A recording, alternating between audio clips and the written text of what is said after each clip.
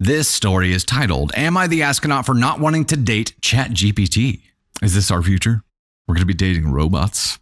So a month ago, my online friend of 2 years, male 39, reached out with very elaborate messages suggesting why we should start up a long-distance relationship romantically. I, female 47, was very flattered and have always enjoyed his friendship, which was casual. We were not besties and did not talk every day up until this point, but I had always appreciated his personality and patience with others. I agreed that we should explore it. I felt his eloquent messages were definitely fun to get, as it felt like he put a lot of time and effort into them. Well, fast forward a month of rose-colored glasses, long-distance relationship fun. Through this time of all the big conversations and even many little small message responses just started to have that over-the-top feeling, which did not align to how he spoke over voice/video. It was cute at first, then just felt off. At one point a few weeks in, I even jokingly mentioned it sounded like he used Chat GPT to write to me. I honestly don't even recall his response because I said it in passing as a joke. Well, a few nights ago, we had a video chat encounter that hit me rather negatively, triggering a past trauma response, and I told him I needed some time to process. It was his long-winded, textbook perfect response that finally pushed me to it. I took the message I sent him, copy and pasted it into Chat GPT, and asked for it to form a response. You guessed it, almost word for word. I was going to say, there's just a chance that he's a really good writer and not so good at the words coming from his face. But no, clearly that wasn't the case here. So during the next day or so, I started going through our chats and taking any messages that I thought was a bit much and pasting it in there. The similarity of each of them is so spot on that I now feel as though I have just been dating Chat GPT for a month. Everything feels different, and everything feels fake now.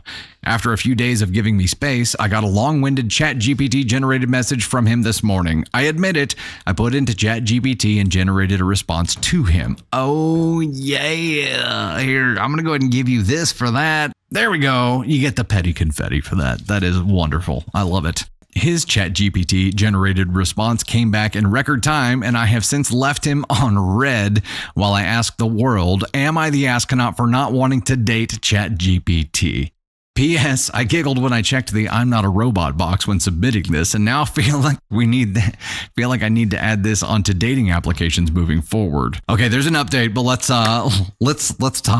talk about this a little bit. I was really hoping once we got started in this, I was like, a lot of people are really solid writers, but don't do well actually speaking to people. That could be the case here. There are some writers, authors. You're gonna have a lot of people who are very eloquent when they're able to think through what they're actually writing and process it, but whenever they have to put the words from here to here and they come out of here and hit other people's ears, it's just no bueno. But no, that wasn't the case. You had a hunch, you followed through on it. That sucks. All right, let's get into the update here. Update, I talked to him about the AI generated messages and I let him know that they were over the top. I asked why he chose to use Chat GPT to message me. He states he uses it sometimes because he hadn't had practice talking to someone he really likes and he didn't want to mess it up by being boring. Whatever you do, don't be yourself. That's what he was thinking in his head, right? He's like, whatever you do, don't screw it up by being yourself, dude. Just don't do the one thing that everybody says to do. Just be yourself. Don't be me. He stated those were in fact his thoughts and how he felt. I can understand this to a point. However, it was for over 75% of all messages over one sentence. For conversations that did not need it, like responding to me saying I was going to clean out my freezer or couldn't find my camera or had a good therapy session, simple mundane things, I was getting really elaborate responses. I find it fascinating because we had so many conversations about being yourself and how important it was to be yourself from the beginning rather than pretending to be something else. Ah, them damn hypocritical robots. I have ended things with him, but it was far more than the Chat GPT messages. During the end conversation, it was clear I made the right call when he deflected everything back to me, claimed he was used and a victim. I wonder if that was Chat GPT claiming to be a victim. That's where Skynet comes in, right?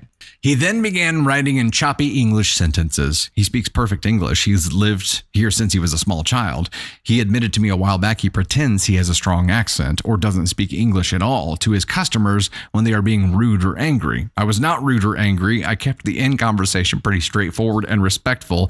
He did not. Pretty sure he has larger issues than chronically using Chat GPT. This was just a visible red flag. The rest he was still hiding well. I consider this a dodged bullet.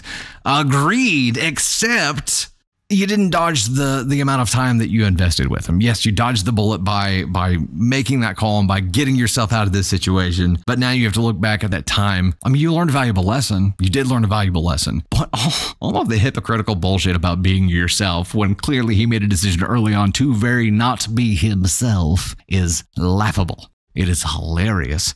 And this would actually make a really good movie. Right? Where somebody uses like Chat GPT to essentially figure out how to talk. And then it comes time whenever they have to meet them and it all just falls apart. And they're like, I don't get it. This would make a really good movie.